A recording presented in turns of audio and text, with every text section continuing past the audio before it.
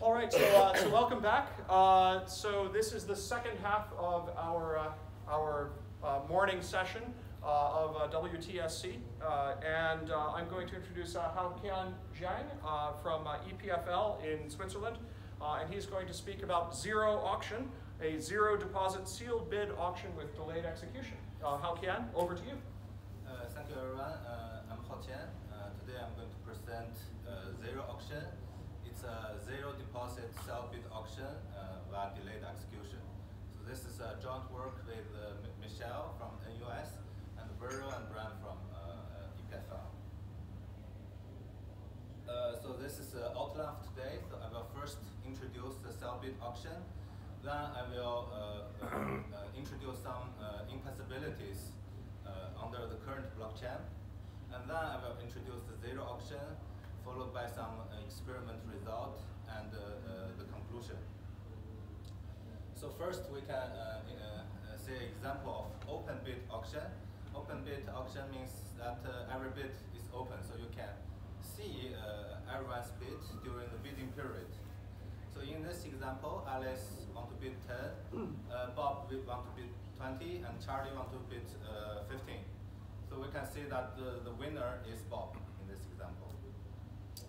And we can implement this open bid auction in blockchain in a very simple way. So we can initialize two variables, the highest and the winner. Initially we set highest is 0 and the winner is empty. Then for each new bid, we can update the highest and the winner if the bid is larger than the previous highest. Then we require the bidder to transfer the money to the smart contract, and we distribute money back to the previous winner if there is. Then we update the highest and winner accordingly. Now we come to the sell bid auction. So in the sell bid auction, the bid is sold. So basically, there is no. Basically, everyone cannot know everyone else's bid during the bidding period. So this will create some problem because at the end of the bidding period, we don't know who is the winner. And we can use a simple approach called commit and review to overcome this issue. So we can ask everyone to commit, and later we can let everyone to review it, and the review must ensure that the bid matches commitment. For example, the hash of the bid equals to the commitment. However, this approach has an issue. How can we ensure that the winner actually pay for what they bid? That's why we require to have a deposit. So, so we can ask every participant to deposit a lot of money in the smart contract during the bidding period. Then, after reviewing, we let the winner to pay using their deposit. And this is a smart contract for sell bid auction, so it's a bit long, it's double than before, so I'm not going to introduce in detail, but you can see there are two stages. There's two phases, one is bidding phase, one is revealing phase. Now I'm going to introduce some impossibilities. So impossibility one is that we really cannot have one round of communication for the bidder to submit its bid. So for the sell bid auction. So for example, if the bidding period, if the bidder submits the bid during the bidding period in clear text, then it violates the sell bid auction property. However, if we let the bidder to submit the commitment, then we don't have a phase to review that. So this is really an impossibility for bidder to have one round communication to achieve sell bid auction. The impossibility two is to eliminating deposit. So the problem is as before. If we have the deposit, if we don't have the deposit, how can we let the winner to actually pay? How can we force them? This is especially a big problem in blockchain because the winner is just some random string that you never know who is this, and we cannot use in legal way to let the winner pay, right? So that's why we have to have a deposit. Impossibility 3 is about multiple auctions. So imagine we now have two auctions, the auction green and the auction yellow. We assume that Alice has a balance of 10, Bob has a balance of 20, and Alice want to bid for auction green for 10, Bob want to bid for auction green for 20. And later, Alice want to bid for auction yellow for 10. So you see that Alice only have 10 coins in this example, right? But Alice can actually participate both auctions because when Alice submits a bid of 10 and later Bob submits a bid of 20, we already know that Alice cannot win the green auction, right? So the 10 we already can return to Alice's balance. So during the yellow auction, Alice can use the same 10 coins to participate again. And since Bob is not interested in the yellow auction, so the winner of the yellow auction is Alice. And this creates a particular problem for a self-bid auction because in self-bid, during the bidding period, all bids are sealed, it's hidden. So we don't actually know who is the winner in this example. So at the bidding period, we can know nothing. And also extremely hard for Alice to reuse its 10 coins because when Alice bid for the yellow auction, we don't know who is the winner of the green auction yet. So now, before I introduce ZeroAuction, I want to just introduce a black box called delayed execution. So in delayed execution, it delays all the transactions to fix the global time. So this includes every transaction, like the normal transfer transaction or the auction transaction. I'm not going to talk details about this black box, but if you want to know more, you can look at this AFT paper that I introduced more. There are more considerations about the incentive design, about spamming, etc., etc. And this paper is using that paper is using the delayed execution to mitigate front running, and not the topic of this talk. So now, you say the delayed execution may, when you first say delayed execution, you may think this may create latency overhead.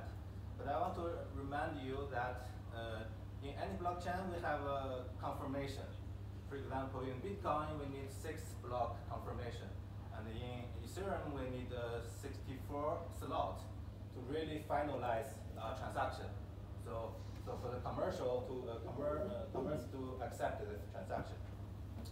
So for delayed execution, we just shift that waiting time before. So we let the transaction first to be delayed, and during the delay, the transactions are encrypted, so nobody can read the content. That's crucial. And then after the delay, it will be decrypted and executed. So now let's say how can we now we can say how ZeroAuction works. So when Alice bid 10, the entire transaction is encrypted. And when Bob bid 20, the entire transaction is encrypted. So nobody knows what else's bid is. So this satisfies the bidding, the self-bid property. And after a fixed global delay time, blockchain, the architecture will decrypt the Alice's transaction and Bob's transaction one by one. So we know that Alice bid for 10 and Bob bid for 20. And at the end of the revealing period, we know that the winner is Bob. So now we can, so you see that this is the open bid auction code, right? But actually it's exactly the same as the ZeroAuction code. So they are exactly the same thing. So basically, we achieved that under the delayed execution, the open bid auction automatically become a self bid auction. So it's identical slides, just change the title. And we also saw the three impossibilities before. So look at the first impossibility, which is one-round communication. Why? So because Alice and Bob only need to submit one transaction, and the transaction will be delayed automatically and executed automatically by the blockchain. So Alice and Bob do not need to interact with the blockchain anymore. Also, we eliminate the deposit. So in this example, Alice has coins of 10, Bob has balance of 20, and they want to bid all their balance for the auction. And we actually do not need the deposit because Alice and Bob only pay during the revealing period, right? So, but this creates a problem if one of the participants does not have the money they bid for. So in this example, although Bob bid for 20, but his balance actually is 0. So in this case, when the transaction is delayed and executed, you can see that Bob's transaction is invalid. That's why the Bob cannot win the auction and Alice can win. And let's say the multiple auction example. This is the most complicated example in this talk. So we have we have two auctions, green and yellow, and their balance. Alice has 10, Bob has 20, and Alice want to bid for 10 for green. Bob want to bid for 20 for green, and Alice want to bid for 10 for yellow, and Bob are not interested in the yellow auction. Again, during the revealing period of green auction, the Alice's transaction will be revealed first, bidding for 10, and then Bob bid for 20, and by the time the review of the Bob transaction, we already know that Alice will not be able to win the green auction. So the smart contracts that can return the Alice's 10 coins to his account, so that Alice can participate, can use the same fund in the revealing period for Alice in the yellow auction. So this is an experimental result. So I don't have the data yet. So it's still under the delayed execution. So because this is just a workshop submission, so I don't have that. Hopefully I can have that in the full paper submission. So this is a conclusion. So ZeroAuction achieves one round of communication. It requires 0 deposit. It can use, it allows bidder to use the same fund for multiple auction. However, the ZeroAuction requires delayed execution for all the transactions. But if we properly ensure the delay time, for example, using the same delay time as the confirmation time, we don't actually increase the latency overhead for the transaction. That's all. Thank you very much.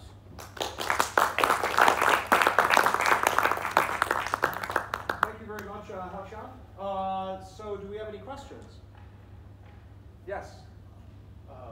In the example with multiple auctions, the result here depends on the exact order of transactions, right?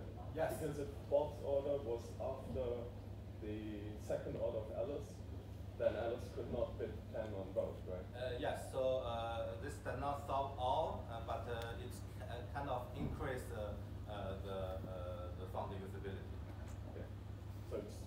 strictly better than before, but Yeah. not Not perfect. Yeah. Yeah, I don't think it can be perfect. Okay. Yeah. Thank you. Thank you. Any other questions? Okay. Hope it's clear. All right. Thank you very much for that. Hao Qian?